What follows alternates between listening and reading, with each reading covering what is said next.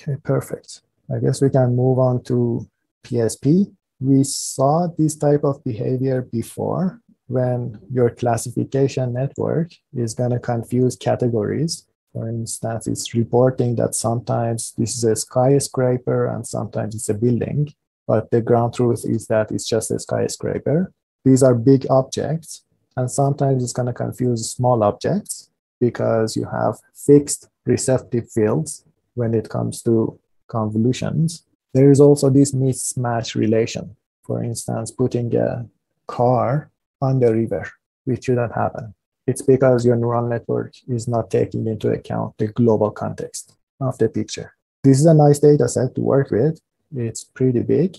It has a lot of classes, objects, and stuff. Objects are airport terminal, bedroom, street, these sorts of classes, and stuff, if you hear them, are just wall, sky, tree. And what is the solution here? There are multiple solutions. One of them is when you're pulling, in the layer that you have to do the pulling, one time, pull the entire picture or pull the entire feature map into a single vector. Another time, divide your input feature map into 4 sub-feature maps and then pull them separately. And then do this 9 times or even more. And then push them through a convolution one by one so that they have your computational expense doesn't grow, and then concatenate them and then do your prediction. That's one solution. In addition, you're going to have, because this is going to end up being a deep neural network, you can supervise your neural network at one of these layers. You can have a branching head predicting the corresponding classes per pixel and write down your cross-entropy loss. And then this way, the gradients are flowing even backward to the earlier layers of your neural network. This was the big picture. Any questions about it?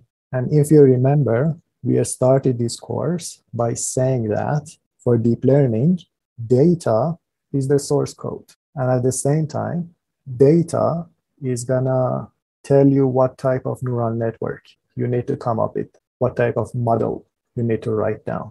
You look at the mistakes of your model and try to debug them on your data and modify your architecture accordingly.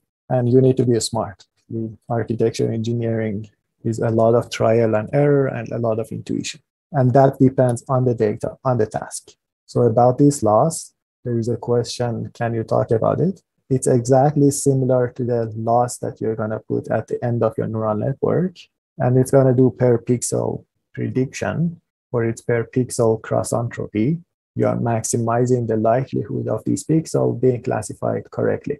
You have the same one here, same loss, but before you can actually write that loss, you need to make sure that you upsample to the resolution of your image. And you can do that with a simple bilinear upsampling. Does that answer your question? Okay, perfect.